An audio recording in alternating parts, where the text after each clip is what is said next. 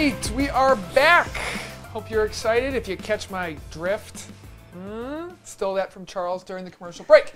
Helen, I'm hoping you can share a non-meteorological report, a faith forecast, if you will, on what's been happening this week in the downpour of tweets and Instagrams. And can you do it with or without a green screen? Too much weather, Matt. Too much weather. Show's not even halfway over. Okay. Number one. I'm just going to say, folks, Helen, typically you got all three of us got to turn the little missile key to launch the missiles, the submarine keys. Yeah, you get the imagery. Me and Charles turned that key. Helen, her hand is on it. She hasn't turned it yet, though. Yeah. She doesn't like puns, and for whatever reason, she doesn't like weather. I don't like weather. Like any kind of weather. She likes the opposite of weather, which is what, Helen? I don't know. Just turn the key. Go. tweet or Instagram number one. All right, number one from Vatican News on Gram. The caption is Pope Francis at pilgrim praying before Our Lady of Guadalupe.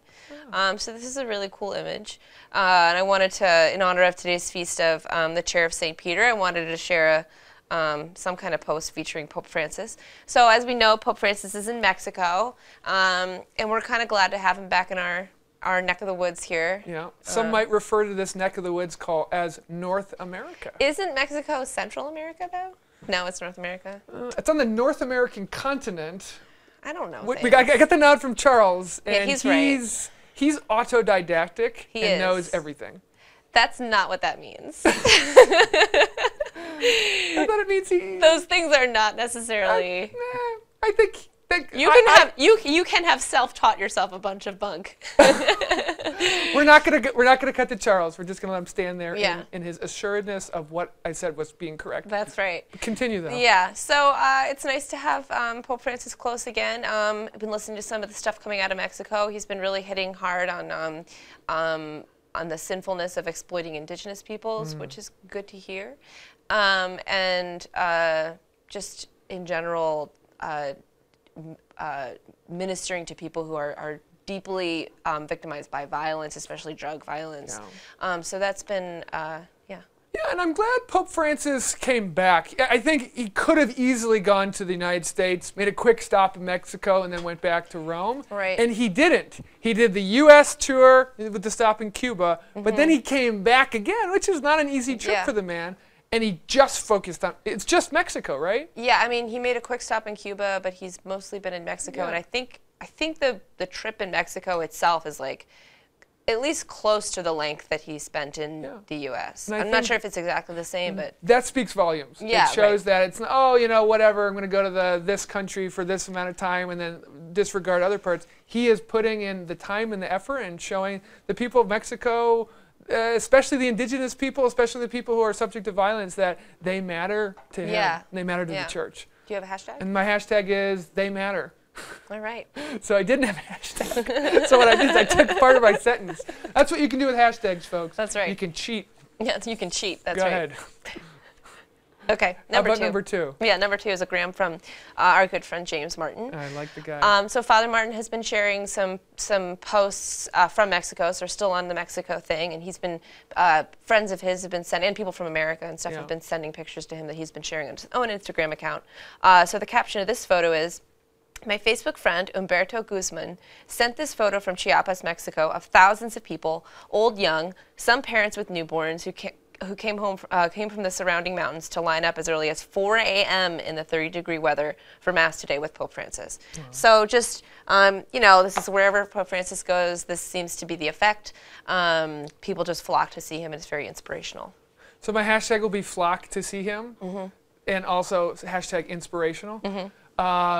That's going to make it really hard. You know how hard you make it for me to tweet when you make them long hashtags? That long? They're so long, I can't write anything. I was never thinking about you, and now I will. You should think about me more. My third one think about me more. My third will be different.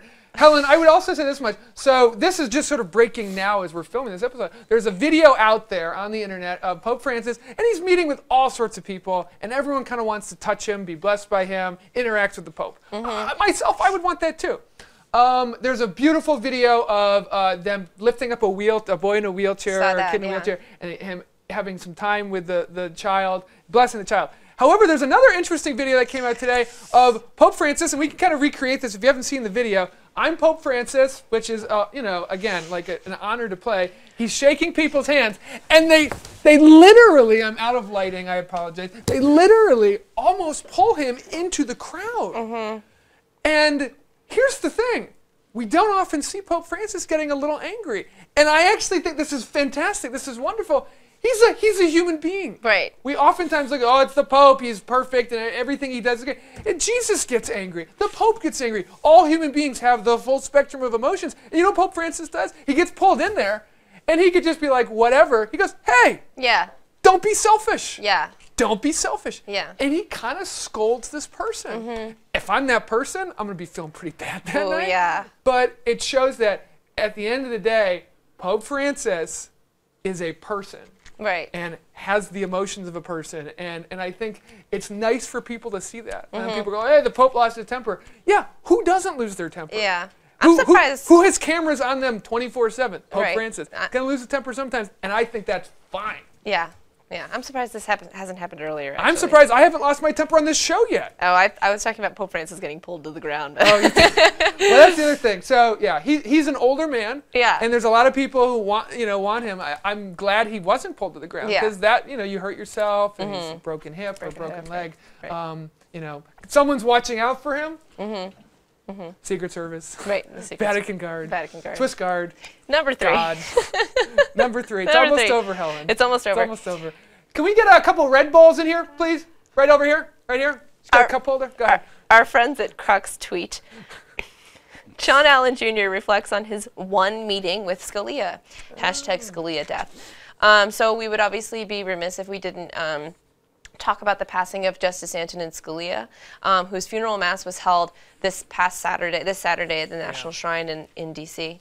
So Scalia was known for his conservative influence on the court, but he was also deeply Catholic. So in this article linked in this tweet, John Allen Jr. tells a story of his one and only interaction with Scalia, where he really got a sense of just how deep and important Scalia's Catholic faith was to him. Yeah. So I don't know if you knew that Scalia's son was a priest. I did know that. Yeah. I think in Arlington, the Diocese of Arlington. That's right. It's exactly right. Yeah, and his hero was St. Thomas More. Yeah. So just a deeply Catholic man, obviously a Catholic funeral. So as a fellow Catholic, we will miss lift him up in prayer. And hashtag Scalia Catholic, because I think a lot of people think, oh, well, Justice Scalia, I bet you at the end of the day, how would he like to be remembered, as a Catholic or as a judge in the Supreme Court?